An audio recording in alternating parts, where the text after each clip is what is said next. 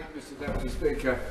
There are many in the world who are very concerned that this agreement does actually undermine, if not breach, the Non-Proliferation Treaty. And could the Minister assure us that this will be kept constantly under review and will be reported to the NPT Review Conference when it comes along?